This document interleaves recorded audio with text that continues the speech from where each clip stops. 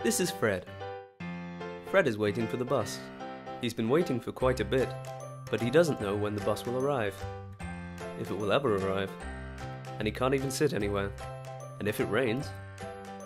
Try to imagine if the bus stop had a bench where he can sit under a shelter for the rain and a display with bus timetables. Look how happy Fred is now.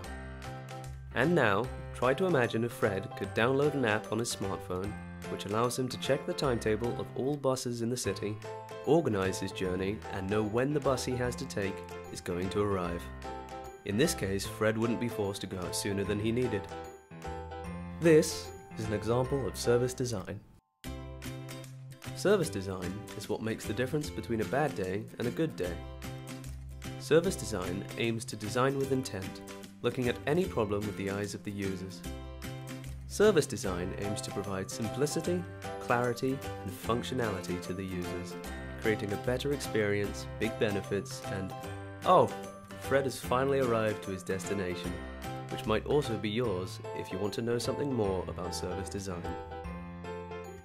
Find out more at lcc.arts.ac.uk.